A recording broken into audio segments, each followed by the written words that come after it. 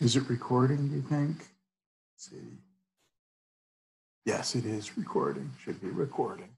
And let's see, when is the final exam? At the beginning of the semester, I thought that our final exam was Wednesday, May 13th at 9:45. I will double check that, of course, to make sure, but that's what I think it is. Oops.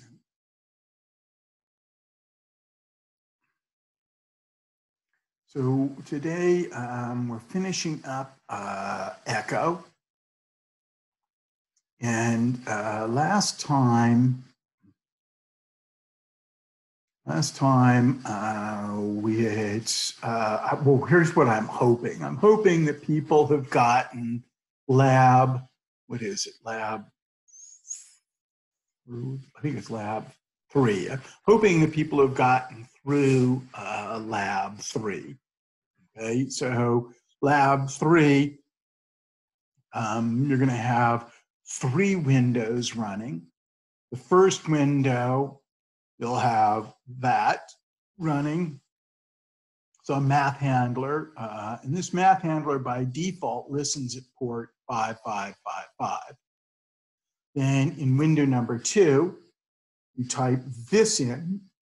This is the proxy server using proxy handler. He's going to be listening at port 6666, and his peer is going to be the handler, math handler, which is at port 5555. Okay. And then finally, here is the client, simple client, and he is going to be talking to port 6666. So,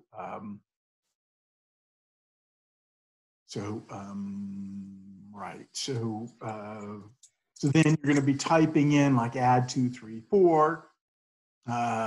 It goes to the proxy handler, which forwards it to the math handler. The math handler computes 9, returns it to the proxy handler, which returns it to the client. I've given you some code here for that. Here is my proxy server. We need it. Unfortunately, we can't use the server class that we developed for lab 1. Can't use that, reuse that server class because that server class doesn't know about peers. So proxy server extends server, so he's going to inherit from server, but he has these 2 additional features. In a second, I've got to mute somebody here.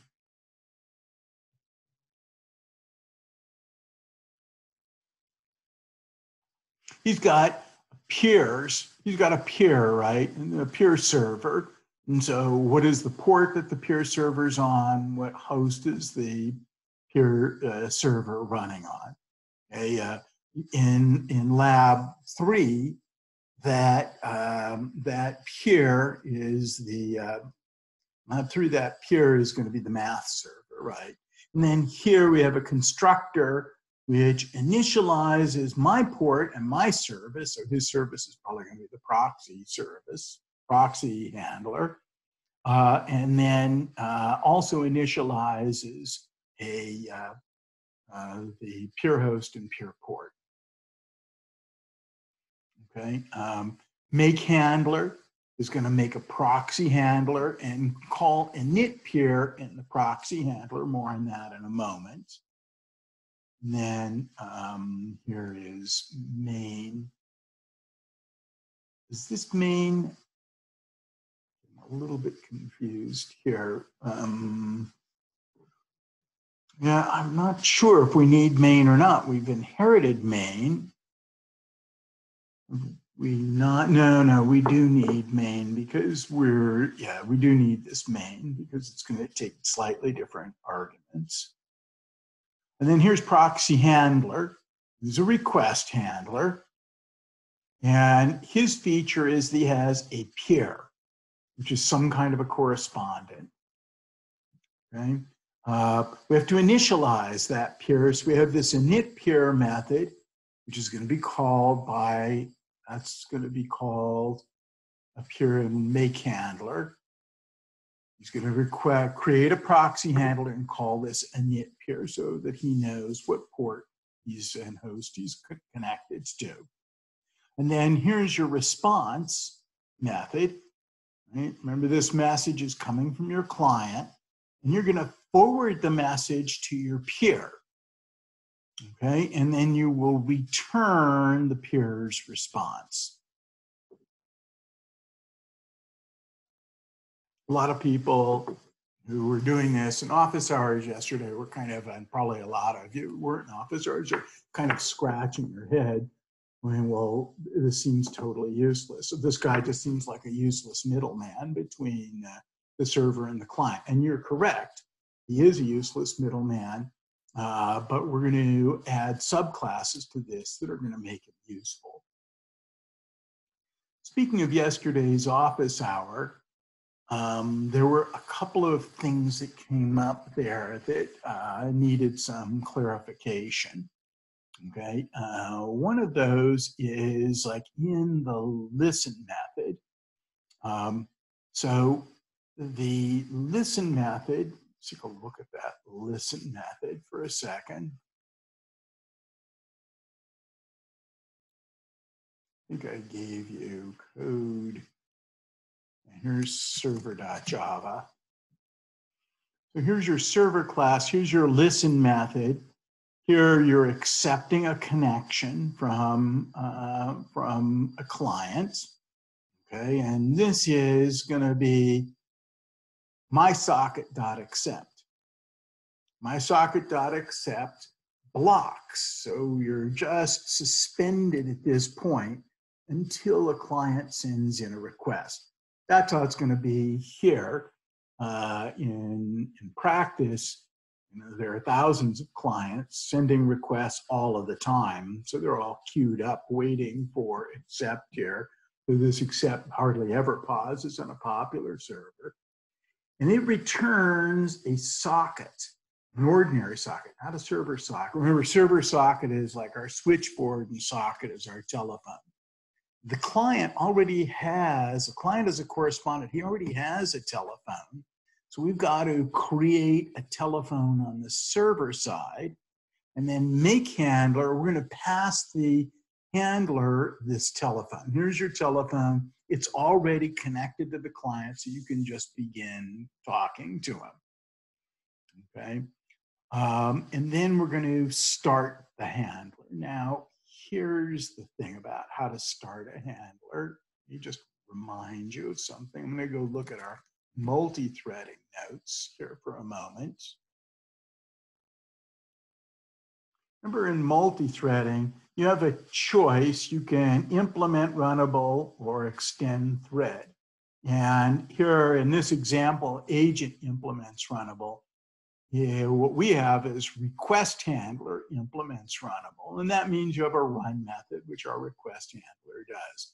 That run method is just the conversation, just a loop where he's conversing with the, with the client. But to start a runnable object, you have to do this. You have to create a thread with that guy in it, that agent in the thread, and then you call thread.start, which is going to call agent.run. Let's grab these pieces of code here. I'm going to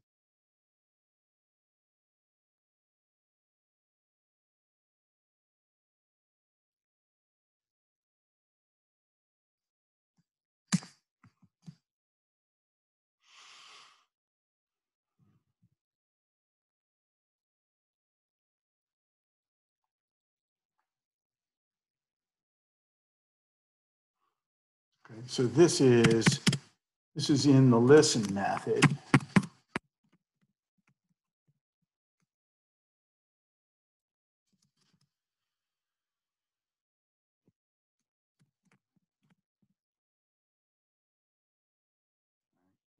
Here's something like request handler.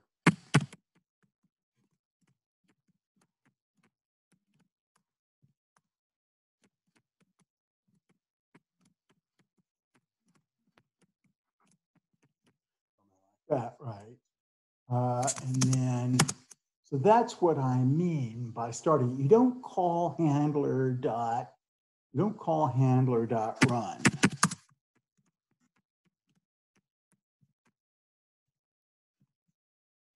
Because if you call handler dot run, then basically the handler's run method will be running in the server thread. And so the server is blocked from accepting new requests. Right? Remember, this is a master-slave situation.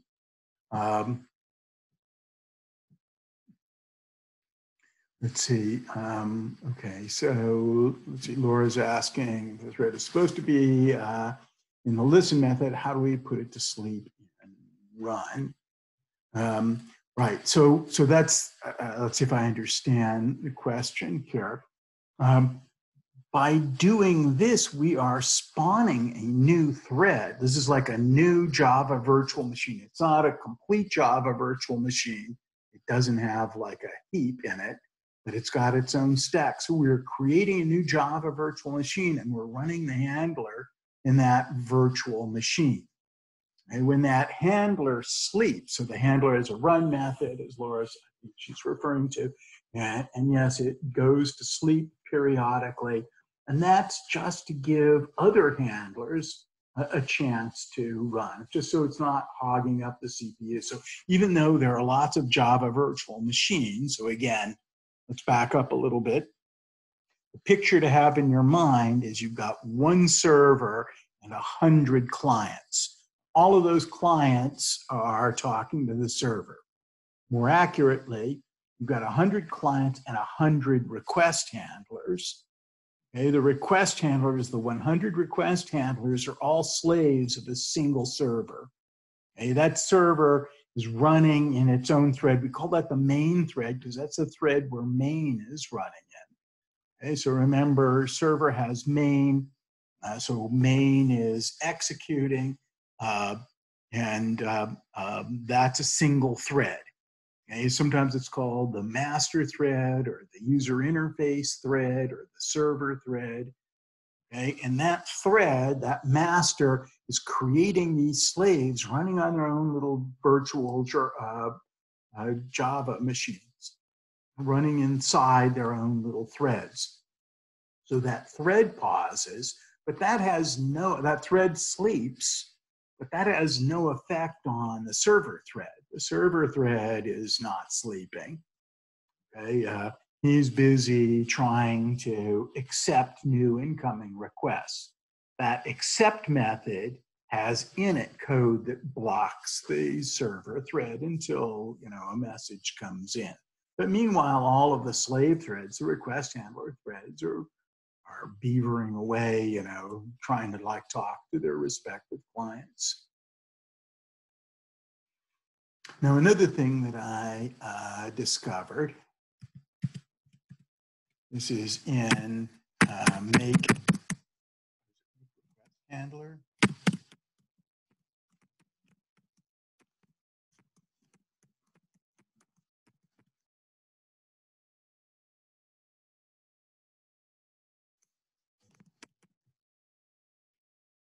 I think what we were doing there was we were doing something like a handler equals handler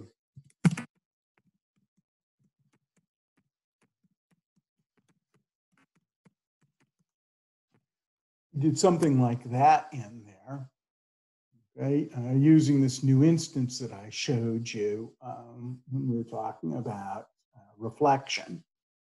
Okay. However, I noticed from looking at your code, most of you are running a more recent version of Java than I'm running, that this is deprecated, meaning that it'll eventually disappear in new releases. So you should try to replace it. And the replacement is this.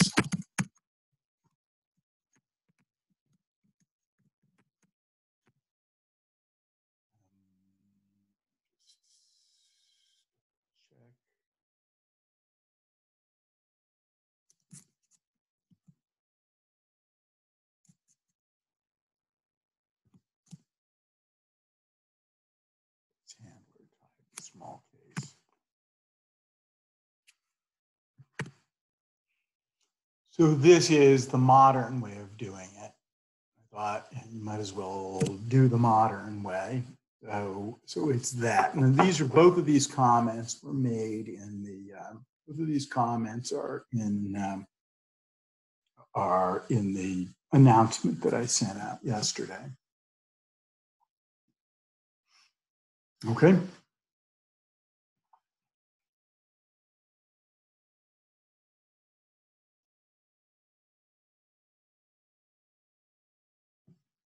Any question?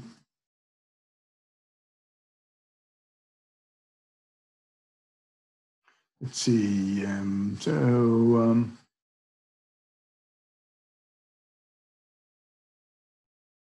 have a question about the math handler.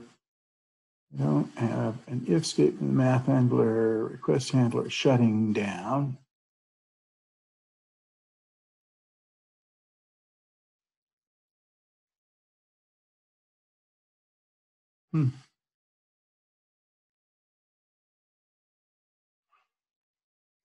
Just think for a second if I've seen that error before.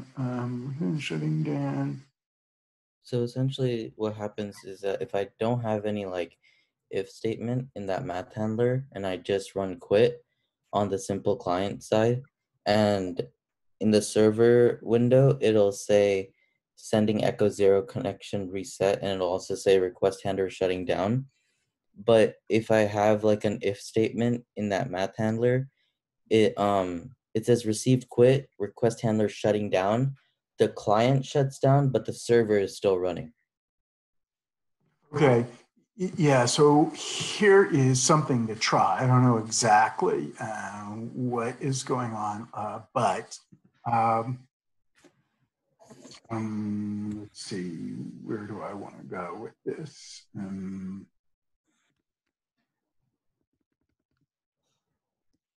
Let me see. So I did see a problem like this.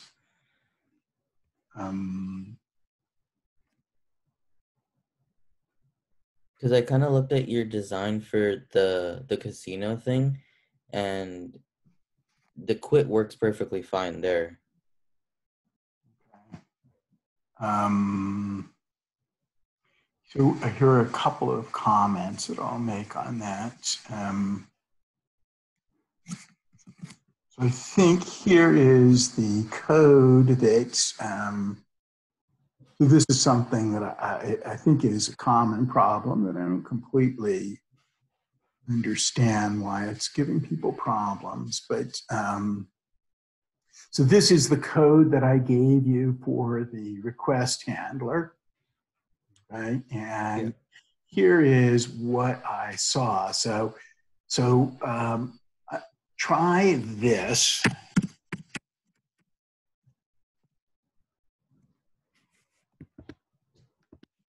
Instead of double equals here, use that. And the other thing to try too is this.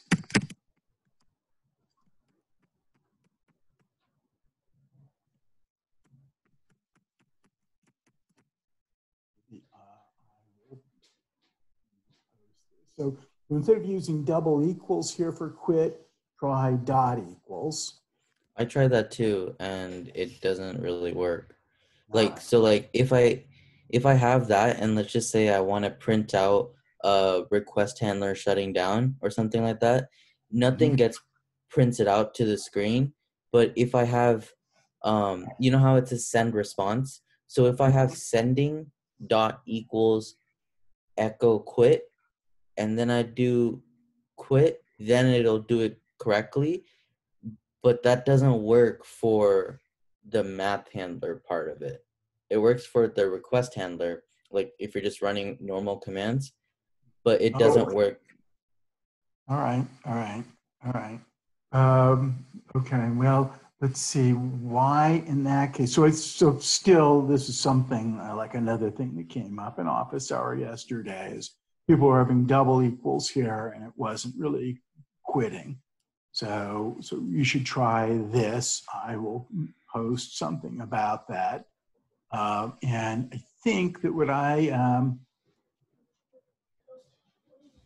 But yeah, so what I'm suggesting is not to use double equals here, but dot equals. Also suggesting trimming off any white space, leading and trailing white space here.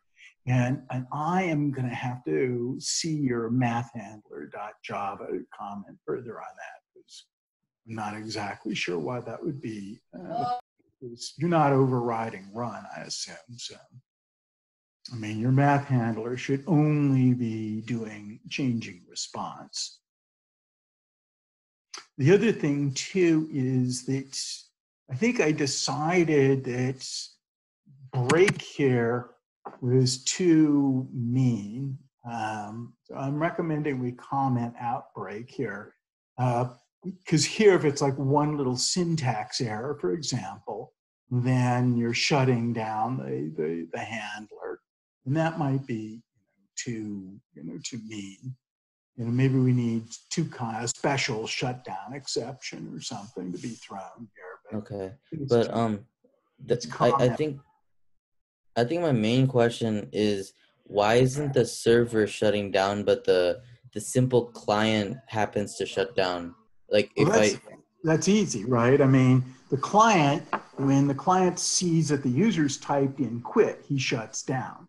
He sends right. a quit message and then he shuts down. So that it's not dependent on the server. Right. So like the problem arises when you have an if statement. If you don't have the if statement, then all it'll do, it'll say request handler shutting down, sending echo 0, connection reset. The server quits and the client quits. If you're okay with that, then that works. But if you just want request handler shutting down, connection reset without the sending echo 0, that's the part that I can't get. I can only get received quit, request handler shutting down, and then it never quits. Yeah. Well, yeah. I mean, it's not. I'm not sure if it's a server issue or if it's the way So that it's I'm. this line right here, though. I mean, you're not getting in here. Is what's going on. Yeah, and it's really hard to kind of debug this, right? Because you're running off of like, command line. Right. Yeah. Right. So send me your code. I can't. This sounds a little bit specialized from what sounds a little bit specialized. Send me your Okay. code for math Sure. handler, request handler, and I'll have Okay, sure. I'll do that. a look. Okay. I'll send you a server as well, just in case. All right. All right, cool. Thank you.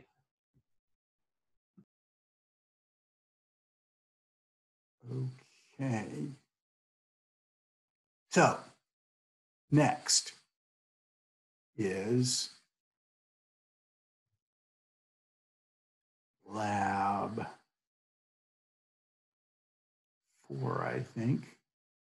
Yeah, so lab 4, cache proxies.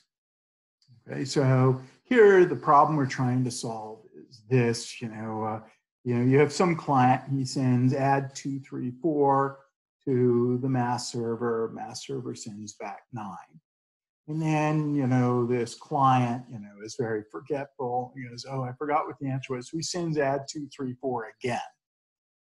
Okay. And so what we'd like to do is we'd like to reduce the load on the math server.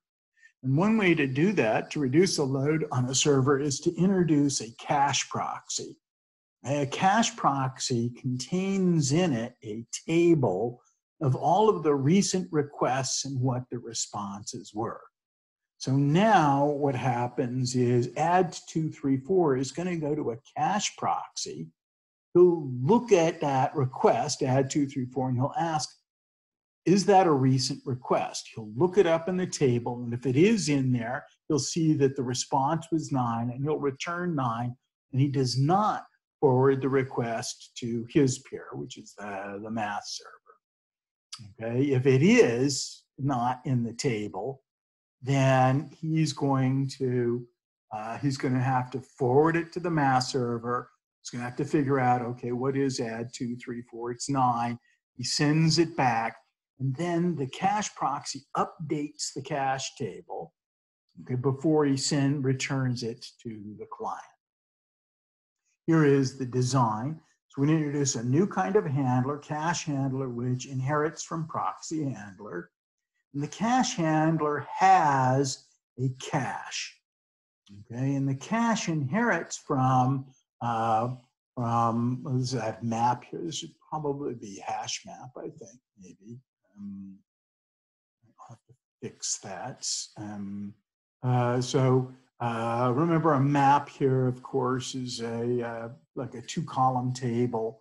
First column are the keys, which are strings. The second column are the values, which are strings. And he has search. Here's the request coming from the client. A little bit bigger. Here's the request coming from the client right here. And he searches the map, and he gets back the response. And then he just returns that response. If this response is no, then it wasn't in the table. Okay, so he's going to forward it to the peer. Okay, a proxy handler knows how to do that. And then when he gets the response from the peer, he's going to update. So here's the original request. Here's the response. He updates the table here. And then it's returned. At the end, the response is returned to the client. Okay, now there are two tricky things here. The first tricky thing is that, again, remember this picture. We've got like 100 clients, and we've got like 100 cache handlers. Okay, so just because I want to know what add 2, 3, 4 was, it doesn't necessarily, if you really want to take the load off the math server, then when I say add 2, 3, 4, if anybody has recently asked what is add 2, 3, 4, it should be in the cache.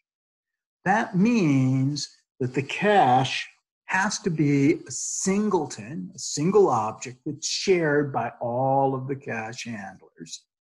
Okay, so we're going to make it static. And the other thing is, remember, this is the master-slave architecture. So all of these handlers, master-slave design patterns are, all of these handlers are threads that are sharing this shared resource, which is the cache. So the cache must be thread safe. Okay, so here is, let's go look at this.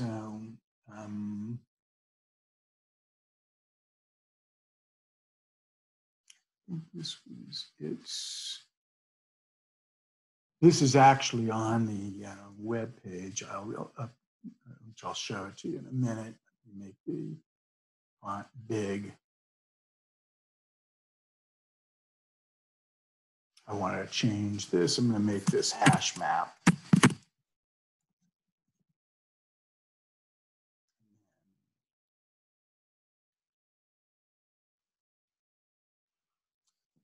Just update the web page real quickly.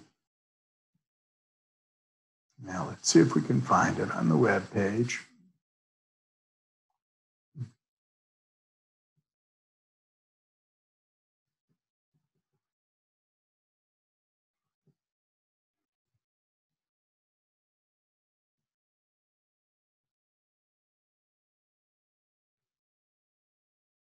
Yeah, hints for labs 4 and 5. I'm going to refresh that. Okay, so here is the idea. And this is just sketchy code, right? You're going to have to like fill this in yourself. So here I'm creating a cache which extends hash map. Okay, that's an implementation of the map interface. And search will search the hash map for this request. And it's going to return either a string, which is the associated string. So this request might be the string add 2, 3, 4. And then this string here would be 9 as a string. Or it could just be null if it's not in there. And then update, we would have, here's the string 234, here's the response from the math server, which was 9 as a string, and we would put that into the hash map. Here's my cache handler, which extends proxy handler, so it inherits from proxy handler. And here I've got my cache. And notice that the cache is static. Okay, so there's only one cache, and it's going to be shared by all cache handlers. Of course, you need to put in a constructor here. It's going to call proxy handler constructor, the super constructor. And then you need a response method. It's this request, adds 234. In step 1, he's going to search the cache for that request. And if it has the response in there, just return the response and you're done. If it's null, then he's got to forward it. He's got to forward the request to his peer. And that's already done. Proxy handler already does that in its response method. So I'm just going to call super.response. Right? I don't really need to know anything at all about that. So those of you who are thinking, oh, the proxy handler seems useless, well, this is its usefulness, right? It knows how to forward stuff, right? So let him, and there's a lot of, send and receive and talking to the peer and so forth. I don't need to know any of that here in the cache handler. I mean, that's all of that machinery is nicely in the proxy handler. By the way, cache handler, proxy handler, I'm implementing all of these. I'm going to implement all of these in the Echo package. So they're all part of Echo. Okay, next, I'm going to get the result back. That returns the result. So I'll update the cache, and then I just return the results. Easy. Here's how you're going to test it. You're going to create 3 command windows. In window 1, you're going to fire up a server that makes math handlers. So this is my math server. Okay. In window 2, now remember that math server by default, since I didn't specify a port, that by default listens at port 5555. And by the way, I forgot to mention this to the other class, but it's possible, not likely, but possible that some of these port numbers could be in use in your computer. You'll get a little error message when you try to start it up like that. So just go in and change these numbers around. Some big numbers, certainly like the first 1,000 ports, I'm sure are going to be used up by services that your computer is running. So, a big number here. All right, so the math handler by default listens at 5555. And now here I'm starting up a proxy server. In this proxy server, the kinds of request handlers are cache handlers. Okay. This is the host's port of the peer's port. Okay, so the peer is going to be the math handler. So he's my peer. Okay, and then this is the port number that the cache handler runs at, 6666. And then here in window 3, I'm going to fire up the simple client, and he doesn't talk to, by default, he talks to 5555, but instead I'm going to say, no, talk to 6666 instead. So the simple client will be talking to the cache handler. The cache handler will be talking to the math handler. And then that's going to bring up this prompt, and I'll do add 234. I get 9. I'll do add 234 again, and I'll get 9 again. But here, what you want to do is, I think my server has a debug flag in it. So you turn that on to true, and in your request handler run method, there should be some diagnostic messages that get printed out if that flag is true. Right? If not, put them in there. Okay, because what we want to see is that in the math handler, there is no activity the second time you do add 234. That add 234 never makes it to the math handler, and you need to prove that by, just like I said, in the request handler run method, if server.debug, print something out, so we don't see any activity. Questions?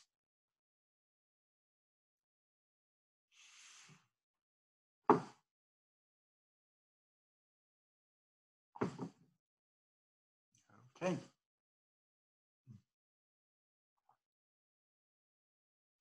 Next, security proxies.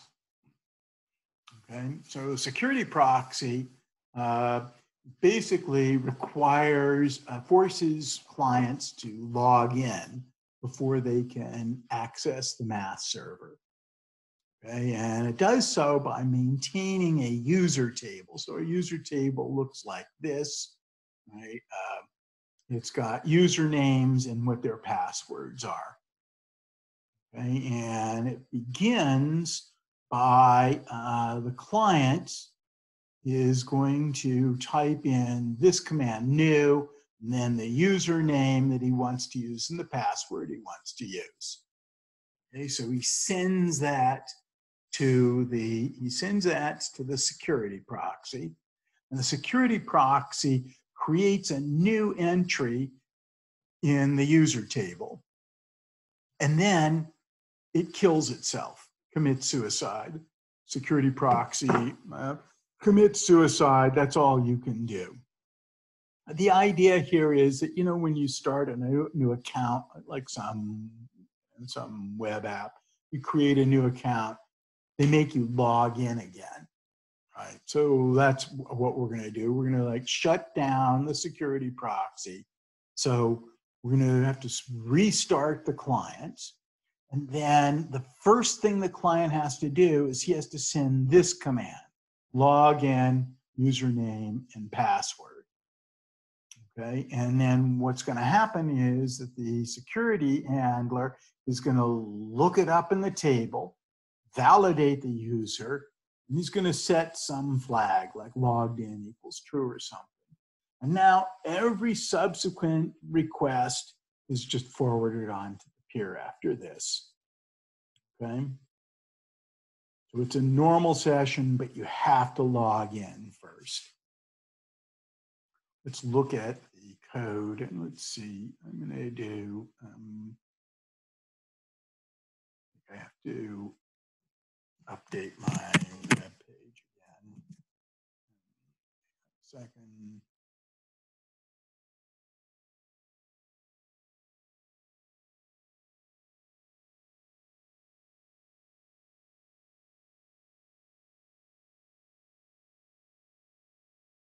Okay.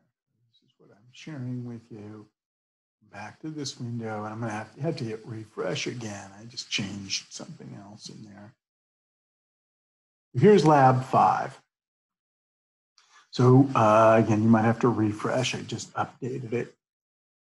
So you'll create a class called user table, and he's very similar to the cache. He's going to extend hash map.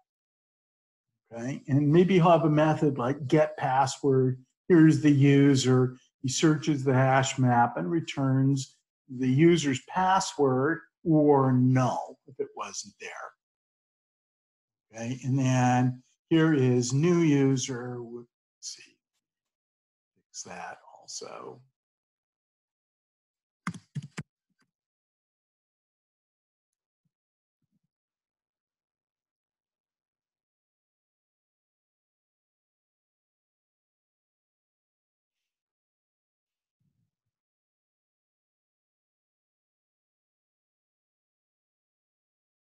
Refresh.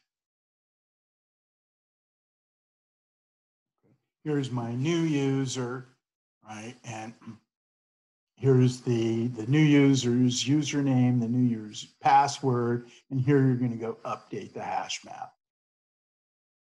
Okay? And then here's your security handler, which extends proxy handler.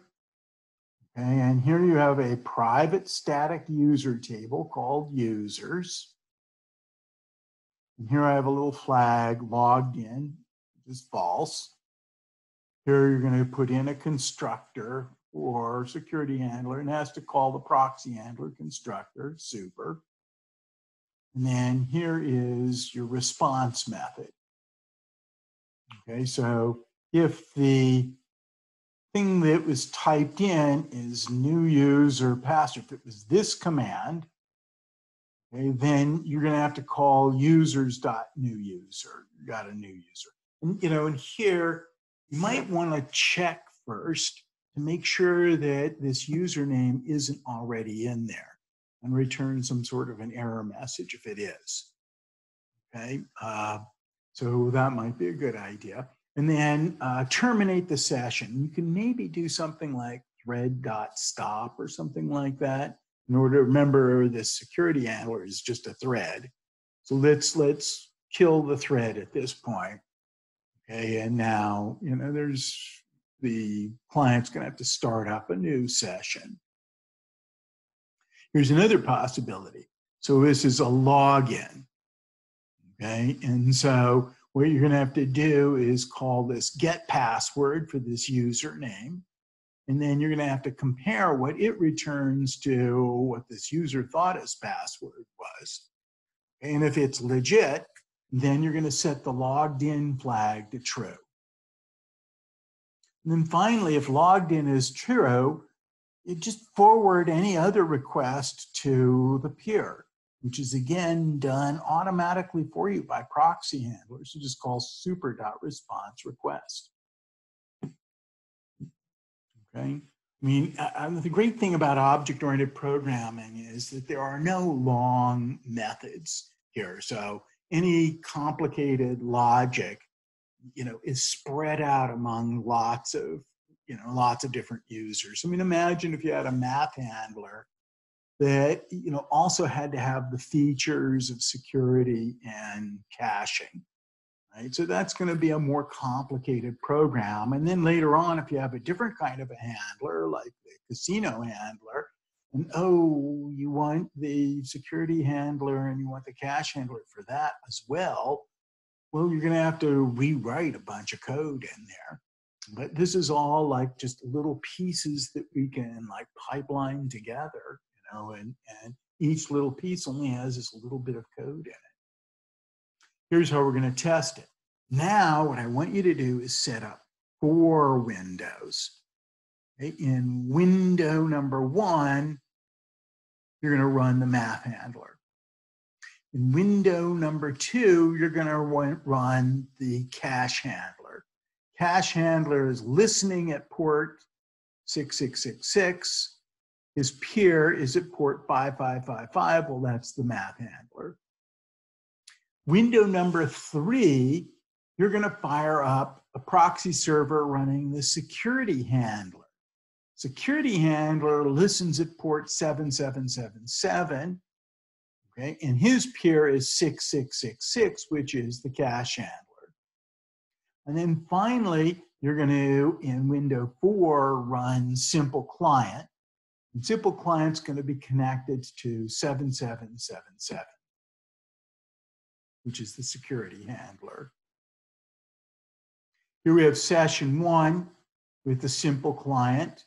And I type in here new Smith ABC, and I get maybe a response, something like this. Okay, so now I have to do this again, fire up the client again. And I'm going to attempt to log in, but I got the wrong password here, so I get some error message about that. Try again. You can decide what you want your policy to be, like how many tries does the client get to log in. And it's fine if it's just 1 try, for example, and you shut down the request handler, or maybe give them 3 tries, whatever you want to do. So now I'm going to try again. This time I have the right password, so the login is successful. So now again, I ask what's add 234, I get 9. Add 234, I get 9 again, but this time, just as we saw before, there's no activity in the math handler. Questions?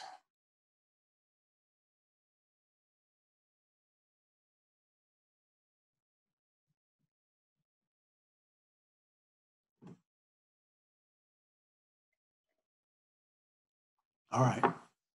These seem to be doing okay, maybe. All right. So here's, I want to say a few words now to kind of wrap up things.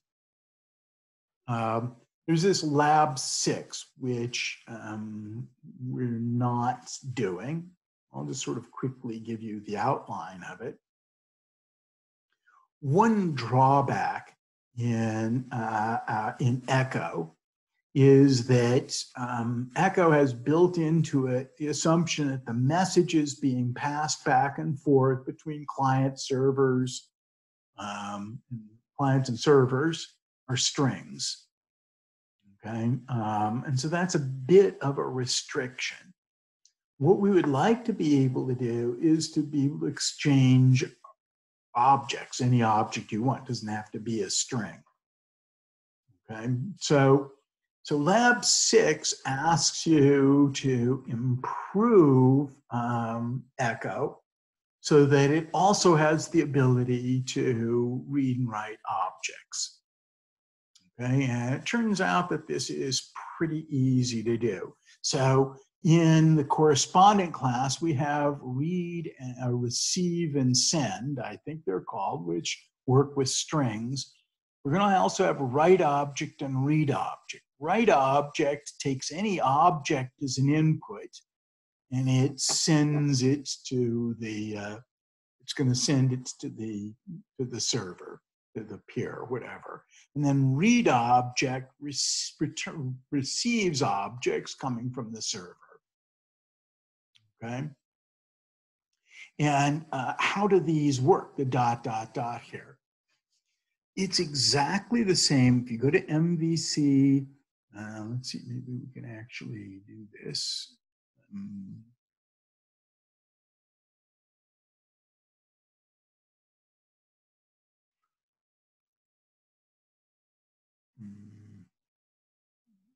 It's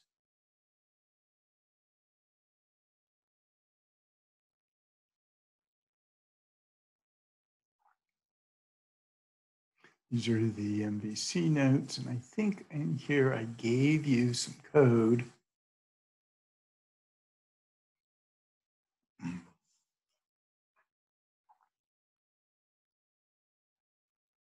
Yeah, utilities.java. And here,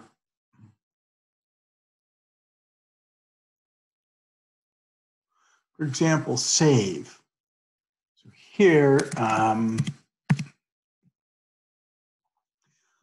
created an object output stream, okay? And you could write the model, which was an object, into the output stream, and then open.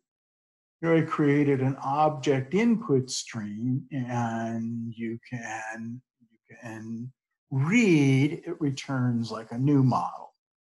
Okay, the only requirement for on the model for these to work is that the model must implement the serializable interface. Okay, now here my object output stream, object input stream, we're connected to a file, but they can also be connected to the output stream of a socket or the input stream of a socket.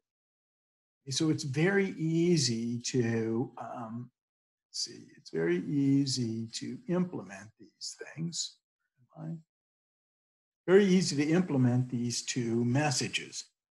And the beauty of this is that if you have a serializable object, what serializable means, think about it, right? I mean, when I think about an object, I picture like a two-dimensional picture, where like a graph, where the nodes are objects and the arrows are pointers to each other. So it's this complicated graph-like structure. Okay, but a stream is just a sequence of bytes. So somehow I have to take this complicated graph, including these pointers, which are addresses that are only meaningful in the address space of the program, and I have to hammer it down into a sequence of bytes. So that process is called serialization. And when I read a sequence of bytes from a socket or a file, I have to I have to puff it back up into this network of objects and pointers. That puffing it back up again is called deserialization. And it's a hard problem to solve, and which is why it's amazing. It's hard to do that if you have to write the code for serialization and deserialization, but Java does it for you automatically. Okay, so then here I'm going to introduce this new class called message. Okay, message is a generic class. It has T. T is the type of the content of the message. T can be any class at all as long as it's serializable. Okay, and then message itself implements serializable. And so the message basically just has a content, which can be anything, and you can initialize the content with the constructor, and toString, sort of shows you what the content is. Okay, and so now you can redo labs 1 through 4 again, but sending these messages instead of sending messages instead of sending strings. These messages that can encapsulate any object at all. Okay, so very easy to remove that restriction of only strings can be sent back and forth between client and server. Now, any serializable object can. Why do we need this? Well, so for our last distributed architecture, I want to turn you on to distributed objects architecture. Okay, so this is kind of the ultimate vision of object-oriented programming. Some of you may have heard of things like the Corba architecture. Okay, this is what it's all about. Also, Web 2.0, this is what it's all about. So here is the vision of distributed objects architecture. In object-oriented programming, I have a program, and in my program, I've got a bunch of objects, and the objects are sending messages back and forth to each other by invoking each other's methods. Right? That's the object-oriented programming you learn about CS46A, CS46B. You have a bunch of objects. The objects are invoking the methods of other objects, and all of those objects live inside of the same program. Distributed objects architecture has the same vision, but now we don't know if these objects are in our program or if they live in other programs, possibly running on different computers on the internet. So we've got objects scattered all throughout the internet. And these objects are talking to each other, but they're doing it just using this syntax, the ordinary syntax that you use for just invoking the method, a method invocation syntax, invoking the method of some object. So some object dot some method, and here are the inputs A, B, and C. Okay, but when you look at this piece of code, we don't know, is some object local or is it remote? Okay, so that's cool, right? Because now you can have these objects that are just sitting out there performing some service for you, sitting out in the internet somewhere, and you can invoke these services. Okay, service-oriented architecture, is that it? Maybe I better watch out with that term. Not service, but like web services, the web services architecture, that's the vision there.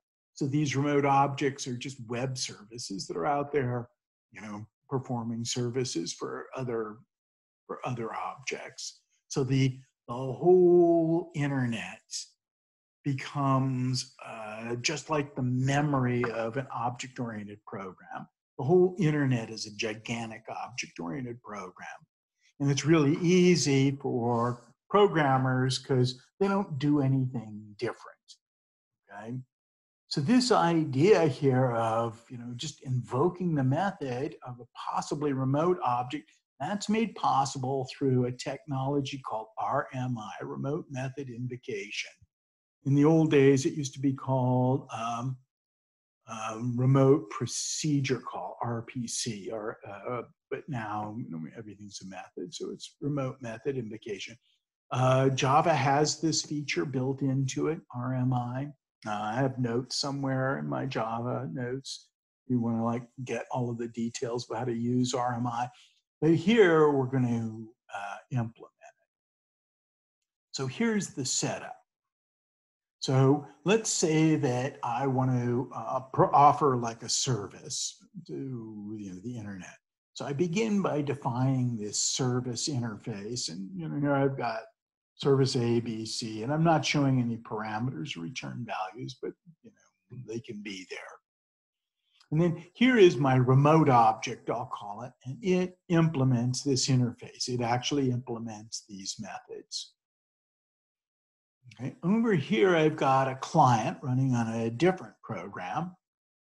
Okay. And the client, his remote objects are what I'm referring to here of his remote object pointer points to something called a stub.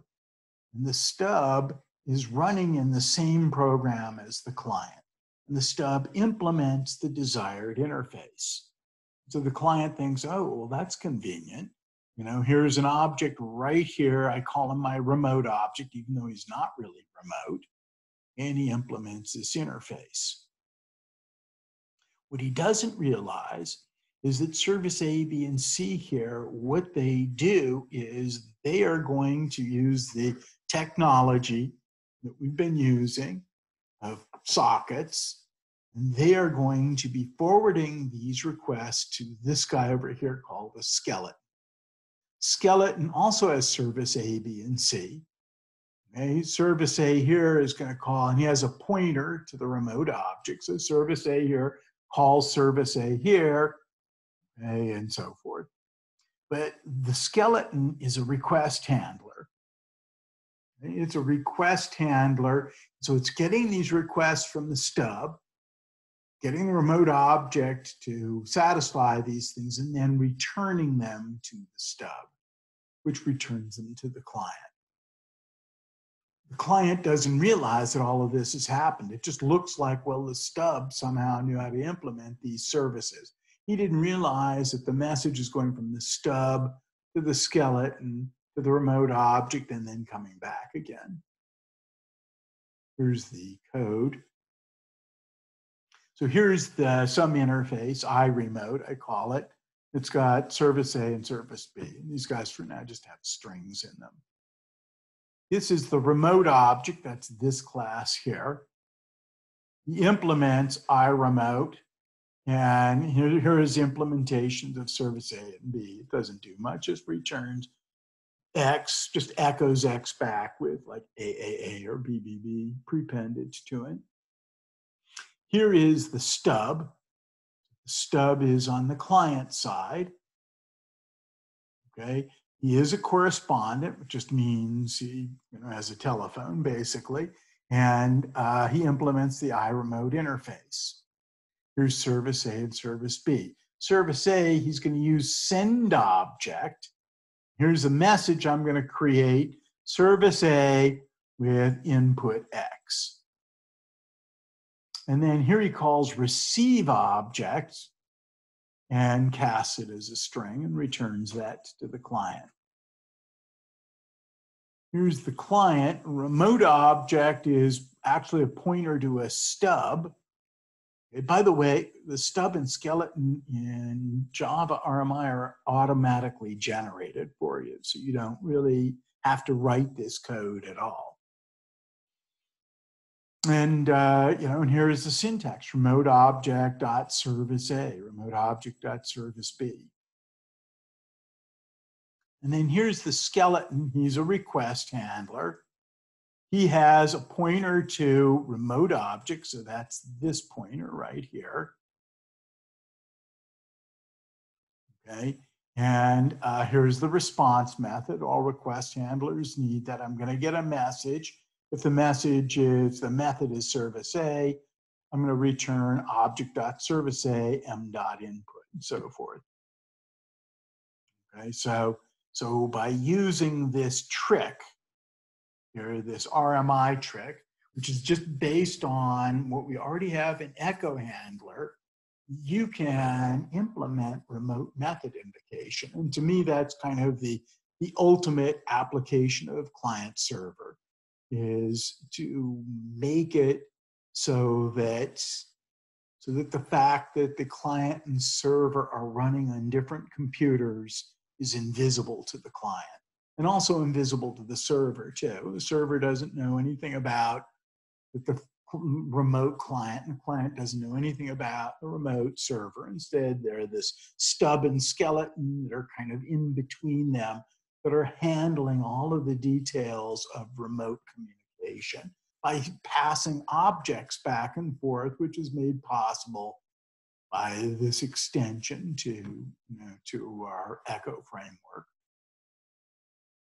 So I think that, my vision for things is that sort of the ultimate client server architecture is the distributed objects architecture. So client server predates object-oriented programming.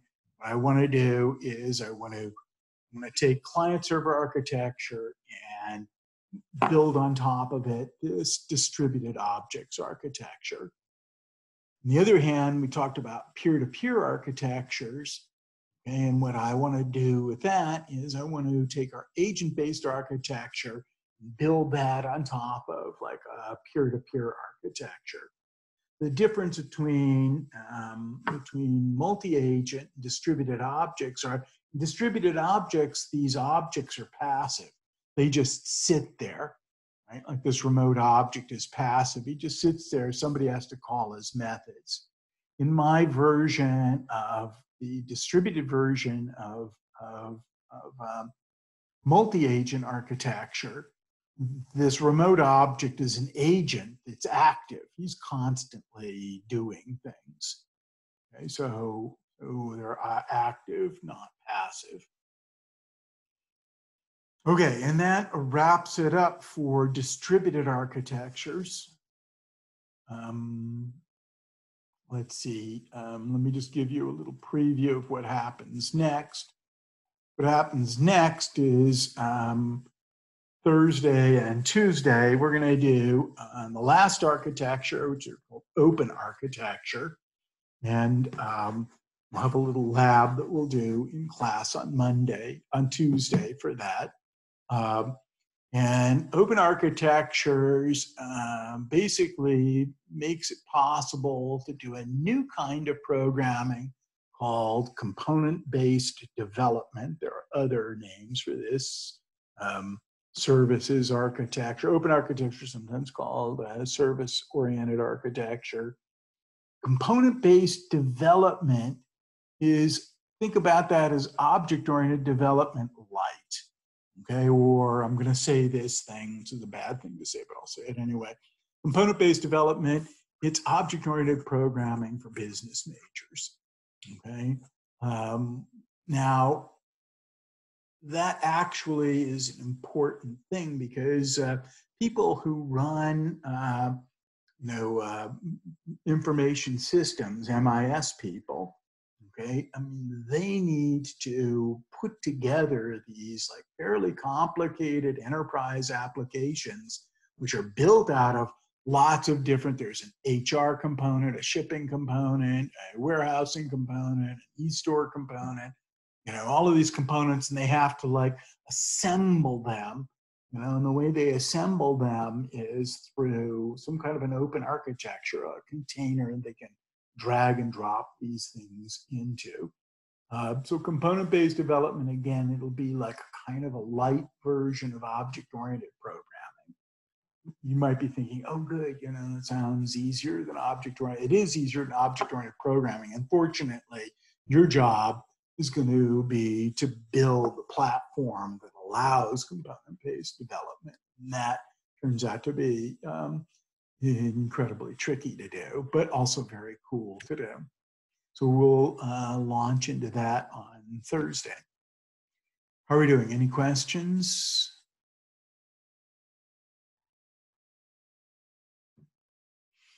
Okay, well, I will check my email and I'll schedule an office hour for Friday. And, I'll get this lecture posted as soon as I'm able. And I will see you all on Thursday. Bye.